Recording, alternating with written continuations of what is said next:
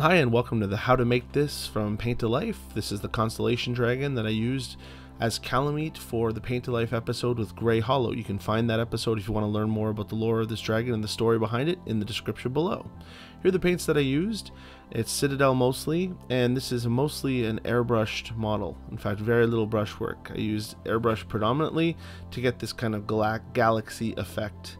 So you can pause the video there if you're looking for those references. So I wanted to go, here's the model that we were painting, and the contest winner wanted that gem in the center of its forehead to be blue. And when I kept thinking of how is that going to work with the black and purple they also wanted the colors, it kind of gave me the idea of a star, like a constellation star. So I started with this pattern, did some Googling, and I thought, yeah, what about a dragon that's made up out of like space dust? So there are constellations of dragons in the real world. One's called Draco, in between the Big Dipper and the Small Dipper. I don't know how people see anything out of that, but let's use it as inspiration and go for it. So my thought was that this dragon was going to be like a planet-ending force, kind of like Galactus. It would use a space rock and kind of like fly in and just destroy the planet that awoke in it. So once I had that in mind, I needed a space rock. So using some XPS foam, some tasty white glue to glue these pieces together, I needed to make a foam meteor that this dragon could be riding on. So with my hot wire cutter and the XPS foam, I glued these pieces together, weighed them down with a book, and left them overnight so that it would harden into an XPS foam brick that I could use. I also marked out, as you can see with black Sharpie there, where the dragon would be sitting and the orientation of it, and put a heavy Ravenloft book on top of it. Tomorrow, here we are. So using the hot foam cutter, now that those are all dry, I'm cutting out the different pieces. Now I wanted this to look like an asteroid, so to speak. So I'm doing my best. Yeah, it'll sit him. It's a little high, so I'm going to trim it down. But the more I cut into this, the more I realize it's very blocky, and how am I going to, even if I take big chunks out of the bottom like this, it's still going to be very blocky with hard edges, because you can see that this hot wire cutter is cutting nice sharp lines. So that's when I had an idea, and I should just also apologize for some of my camera work in this how to make video was a little bit off. As you can see, it's mostly off screen. I don't have a monitor, and I'm sorry for that. But as you can see, I'm taking some jagged pieces, I'm leaving space for the dragon to sit, and I'm taking these big chunks out of this, but it's still going to be flat. Especially where the dragon's feet are, it's going to be flat, and it's going to look silly. So how am I supposed to make this look like a piece of space rock? And that's where I came up with the idea that I was going to use a sealant, kind of like I've done before, but I'm going to use plaster of Paris. Anyone use that before? Plaster of Paris, doing like school projects. So I cut out the top area so it wouldn't be flat. The dragon still kind of fits on it. Good. I took out some more big chunks just so there would be a place for the plaster to settle. I didn't mind that they were very linear looking, and you can see the lines from the glue seams, and that's really what I didn't want to have when this dried.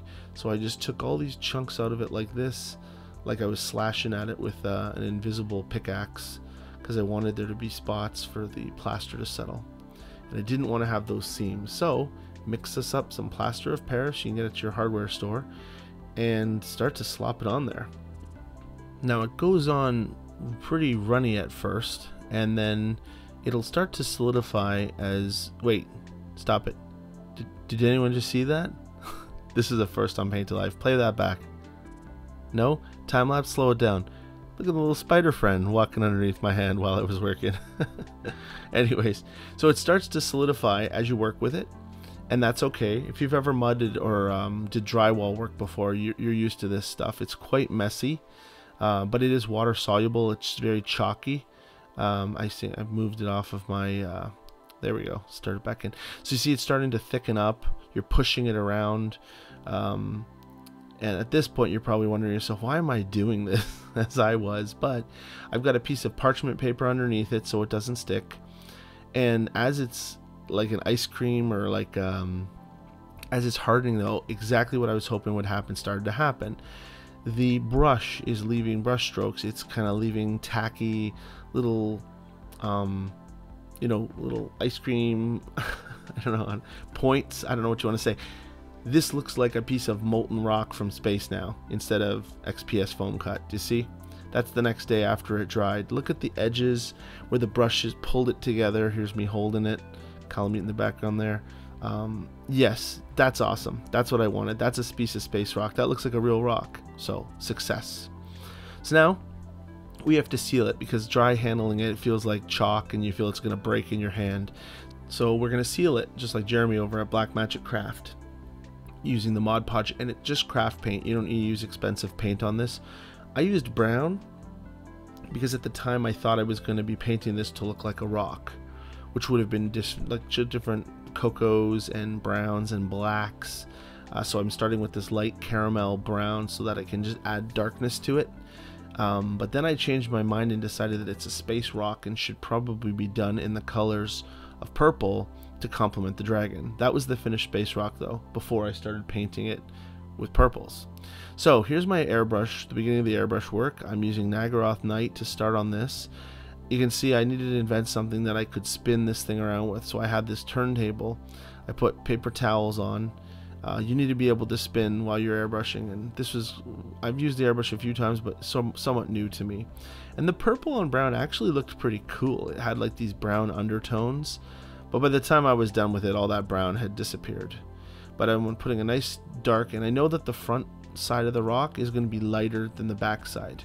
So I'm going to escalate my purples now. Next is Phoenician purple. This kind of gets blended with the last one, but not as direct, so I don't want to fill in those crevices. I want the darker parts to stay. But as I keep lightening my purples, now I'm moving to Xerxes purple. I'm flattening my airbrush out to come at it at an angle perpendicular to the table so that it doesn't change the colors in the valleys, those little peaks and valleys the plaster made. Now again, switch to Emperor's Children with some I think that's lightened Emperor's Children, but you can see I'm just blowing it right at the front of the rock now because that's the front where it's kind of burning. There's the white, yeah, straight white at this point, just at the front on an angle so that it doesn't get into the grooves and change the back side of the rock so it kind of looks like it's glowing as it's moving in space. Now a little Night Lord's blue to hit the back side where I might have left a little not enough darkness to come offset the white, and there it was when it was finished. Here's a couple stills of just the rock. You can see the darker purple on one side and the white on the other. And with the blending of the airbrush, it has a really cool satiny effect as you look at the rock. So as you can see, I even recorded this video of myself, the white, and as I go over top, it transitions to the darker purple. Very cool in my opinion. Looks, oh, what's this, kitty? Where are you going, kitty? You looking for the dragon? You want to paint the dragon? Let's paint the dragon. So this was Kalameet. It came with the Dark Souls board game. I got it from my friendly local gaming store, Phoenix Rising, and it was great because the model was so custom and it was different, so that's the one I was going to use for the contest. So I got rid of all the auxiliary pieces. The first thing I needed to do is use some of my sculpting tools to pry the dragon off of this big round base he came on, which is probably good for the board game, but for my purposes it was just in the way. So it wasn't on very tight, and I doubt very many of you have this Kalameet dragon that you're painting, and if you do, you probably aren't following my tutorial because you're probably going to paint it like the black dragon Kalameet. But for our purpose in Paint to Life, this was going to be gray render for the episode. So I super glued on the wings, the tail, and head and torso was one piece, so just two wings go on there. There were some pretty big mold lines, however, so out comes the liquid green stuff. I use this quite a bit for sealing mold lines. Comes from Citadel, and I put it onto this little dapping, or I guess it's a smoothing tool.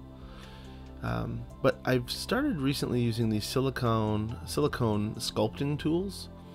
So as you can see, I've got on my red dap some of that liquid green stuff, and I just finesse it into the holes using my silicone sculpting tools. If it gets sticky, add a little bit of water to it. You can put lots of water on it, it'll wash it all away. So you don't want too much water, you want enough so that it's malleable. These silicone sculpting tools are great because they're non-stick, and you can use them to poke and prod.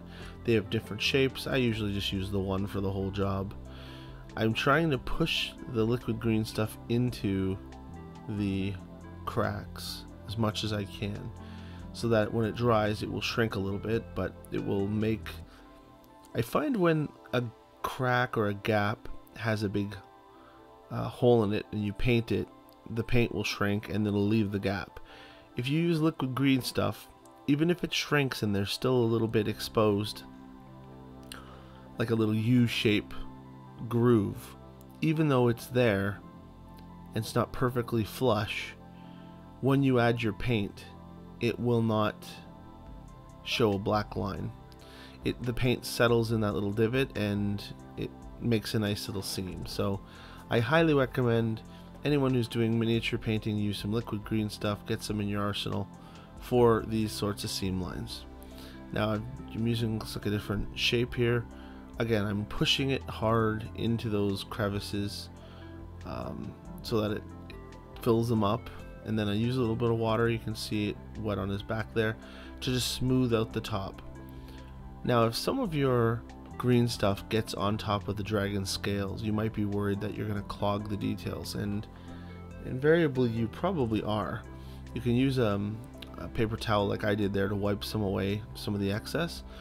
But truthfully, gang, unless you're a super artist looking for amazing results that are like artist brush worthy awards, when I'm done, I usually never see where the green stuff was. All I know is once it's painted and primed, I don't see cracks. That's what I notice. So I've never been in a situation where I've regretted using this stuff. I've never put so much on that I've gunked up other details, because while it's wet, just kind of brush it away, brush it out of the scales. Just be careful not to brush it out of the crack that you were filling. So yeah, there's a little bit of a longer view than usual of me filling all kinds of seams with liquid green stuff. Here it was now, ready to be primed. It's dried. You can see those seams have been sealed up, no more black lines. And I'm using the Chaos Black primer from Citadel to prime it. Now that this dragon is black, and we knew this was going to be the ultimate color for space, I'm moving right into paint.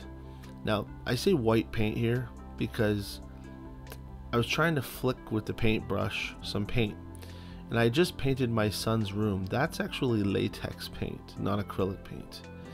It's out of the camera there. It was a little teeny tester. That's why it's so small. But I found it was very bright white, and it was very goopy and held together nicely in circles. And you can see also I've switched to a toothbrush to flick. I'm sorry for the shoddy camera work, but yeah, I'm flicking this with my toothbrush using this white paint, which is not a Citadel product, it's just a latex paint. You could do this with regular miniature paint, and you can see my finger got pretty dirty doing it this way, but both worked. So now everything else I'm using here is with airbrush. So I used some airbrush thinner from Vallejo, and starting with a Night Lord's Blue from Citadel, because space is black, but it's not entirely black. So you can see I'm putting a nice base coat, not everywhere. This is where, and again, I apologize for the camera angle. I'm not used to using the airbrush on camera, and it was very high. But nevertheless, you're going to want to try. There's no right or wrong way to do this, but you don't want it straight black. So there's some blue, now some Nagaroth Night on top of that blue and on top of some of the black areas. Remember the dragon's 360? Go under him, on top of him, on his wings. If you were just targeting a certain area, that's all you would do. Phoenician Purple, it's a lighter shade of purple. I'm just going to keep building up light. Because I have all those speckled stars on him already, these light paints are going on almost just as a on top. And now, because this is so light, I'm applying it in only specific areas. These are supposed to be nebulas. I don't want this to go everywhere.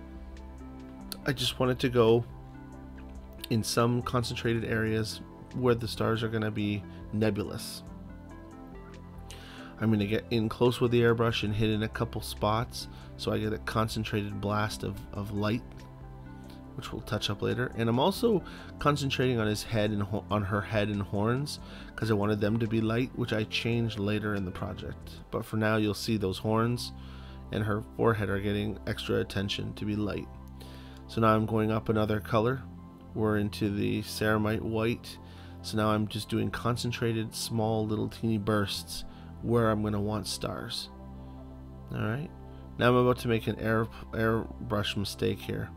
Right here, put a little too much on. Did you see that? Let's take a look at it. I've blown, it's a little too runny and I blew it away. So if I repeat this, you see in slow motion, see I sprayed it and then I blew it along with the air. Now I look at that and I said, well, that's kind of a cool pattern, and it is, but look around it, all the stars and the speckling. I'm going to regret that later because it's light and it will not pick up, and I shouldn't have done it. So I should have fixed it right then. So I'm highlighting that as something for you. If you get that sort of thing, switch to the darker color like one of the purples and cover it up.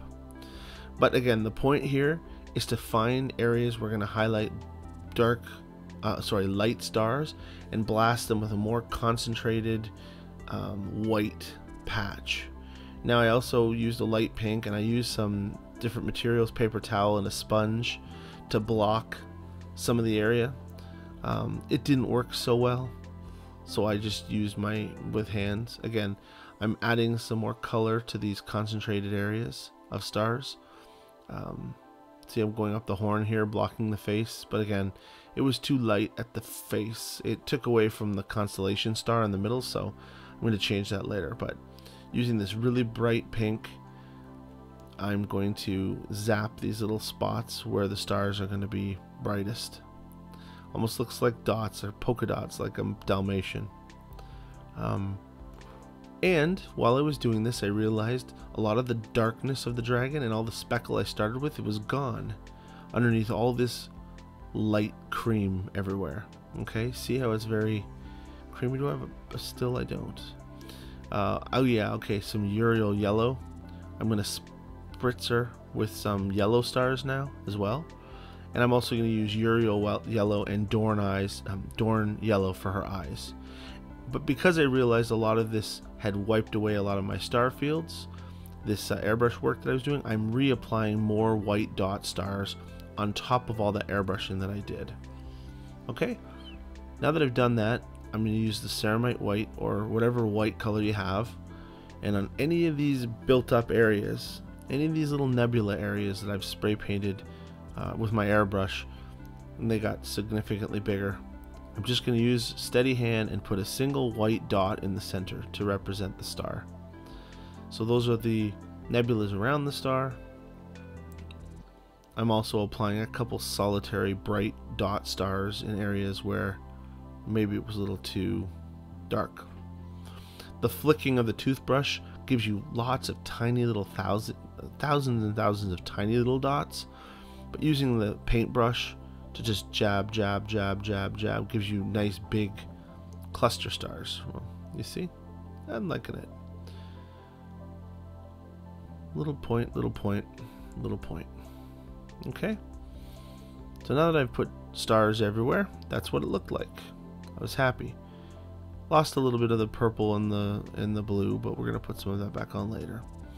What I've also lost is contrast. This is very white now. It's not as dark as it used to be. So I'm using a Nuln Oil gloss, and I'm going to spray the areas, not the whole thing. I don't want to blanket this in darkness. I want to leave some of those areas still light. But the tips of the wings, the horns, as I told you, the face was too bright. So I'm spraying her head and horns to using a Nuln Oil gloss. See how the contrast is coming back in the picture there? There's still cloudy bits, but there's a lot of it that is now dark. Okay? So now for the center star on her forehead, a metallic blue X13 from Tamiya. It's like a metallic blue.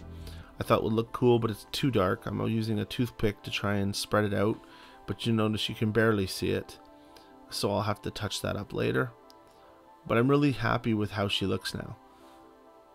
Now this step here is using a Drucci Violet.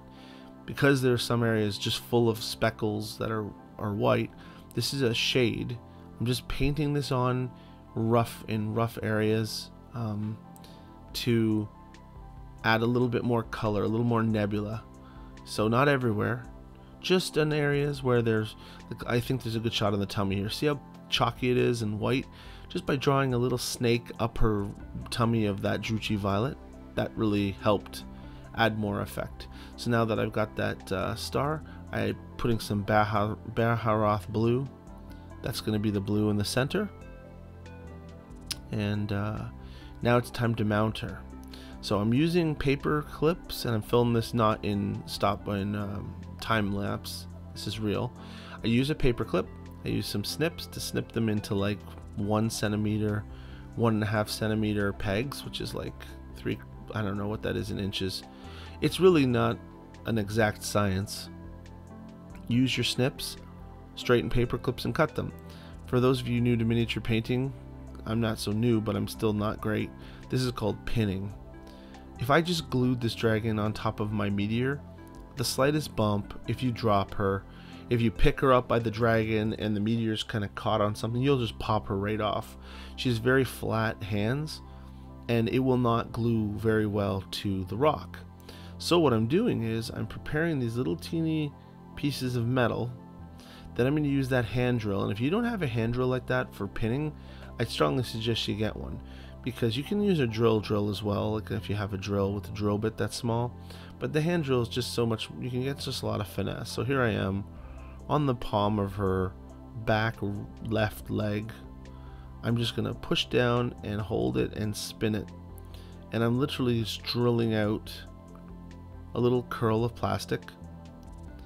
You know, the angle, depending on your application, isn't that important. In mine, it's not important at all, because I'm going to fix these little paper clips into the hole when I've drilled it with glue. So she's going to basically have stilts to stand on. Each one of her 4 paws will have these little paper clips sticking out of it. And then I'm going to, well, we'll get to that. Right now, though, these are a pain in the ass to pick up. But you can use tweezers and a little bit of Gorilla Glue. Just testing the hole. Yep, that's a hole. So throw some, I think I drill out the rest of her hands. Little Gorilla Glue in the hole, and then seat those paper clip pegs. That's what we're doing. Using tweezers to pick this up because they're so dang tiny. Gonna feed it in the hole with the glue and let it harden, and then she will have her spokes under her feet and hands. From there, because and I'll start talking this because I think we're coming to it, because the space rock is made out of XPS foam with that plaster of Paris coating, it's not hollow, but it's very soft, and these are hard spokes. So I'm just going to line her up in this next segment as I skip over gluing all these things into her hand. So I line her up with all her spokey legs, and then I just hold the rock hard and I press her in, and you'll hear little pops as they pop in, just like that. She's seated. If you want to readjust, feel free. Set it down, make sure she stands upright, make sure she looks good. See her little spokes sticking out of her hands. So that's, now there are holes in the rock, and basically, guys, this is just get the glue, put the glue on the holes in the space rock. Or what did I do that? Yeah, see, there's one.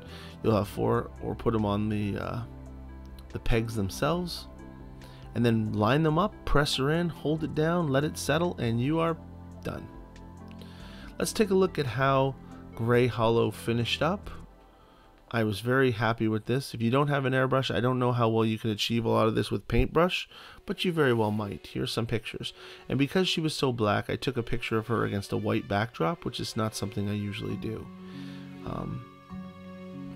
Some good angles here. Those red fiery eyes with the Uriel yellow and Dorn yellow. Probably could have had more color variation in the galaxies.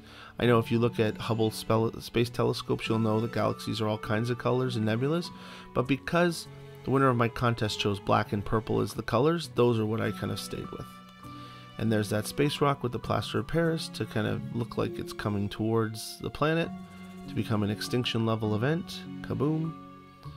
And there, oh, and I stripped the background in some and put it just on black, so we kind of get the idea of what it would look like against a black background. And that's what I call a constellation dragon. I hope you've enjoyed watching this. Please like and share and subscribe to my channel, Paint to Life, if you enjoy this content. And I will look forward to seeing you for our next episode. on Saturdays for stories and lore, and for Tuesdays for painting. That's all I have for you guys tonight. I'm GMA Tank. Wash your hands, people.